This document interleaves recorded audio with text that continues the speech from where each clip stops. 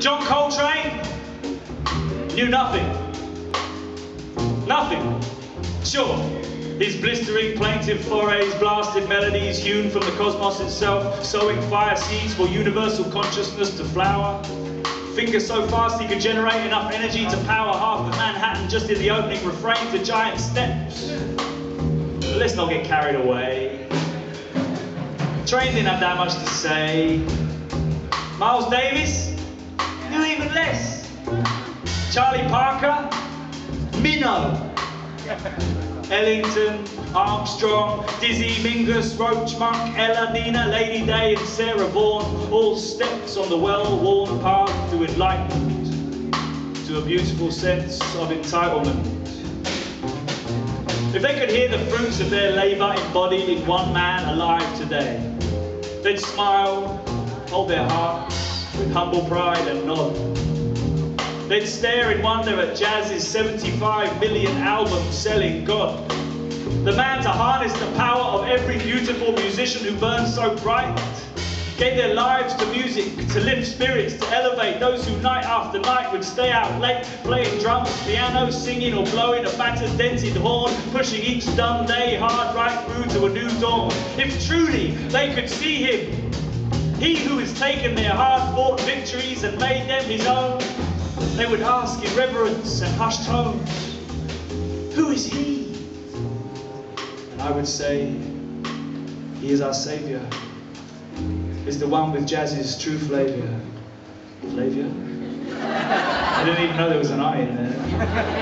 And his name is Kenny G. That's the jazz for me.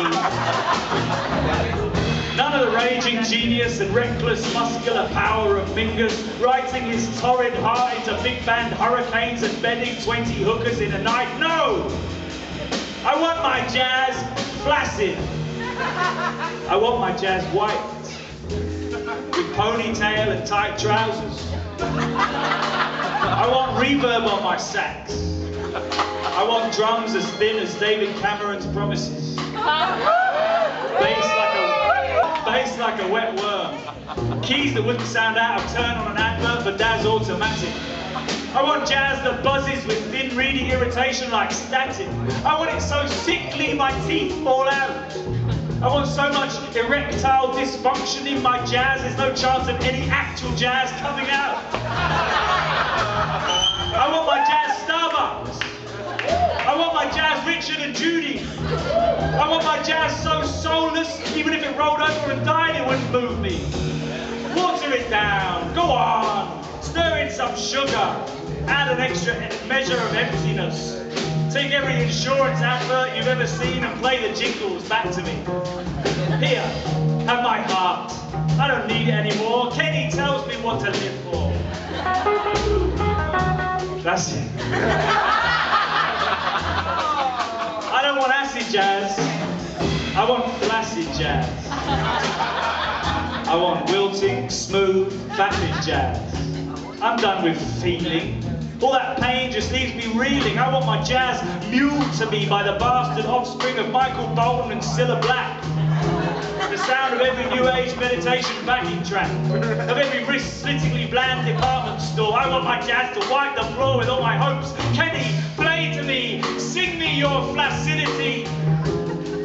As humans grasp at the last wisps of fertility, the final waves of progeny before the bucket gets too full and we all kick it. Can we kick it? Yes, we can. Kenny, play to me. You are the soundtrack to our decline. You are the death knell tolling. Truly, the end is nigh. Your blandness is an ocean. Even the fires of hell would spit and fizzle and Satan would whimper under the girth of your mediocrity. Darwin was wrong. Empirical knowledge is a falsehood. The forests are shrinking. The skies are growing quiet. Play us out, Kenny. It's time.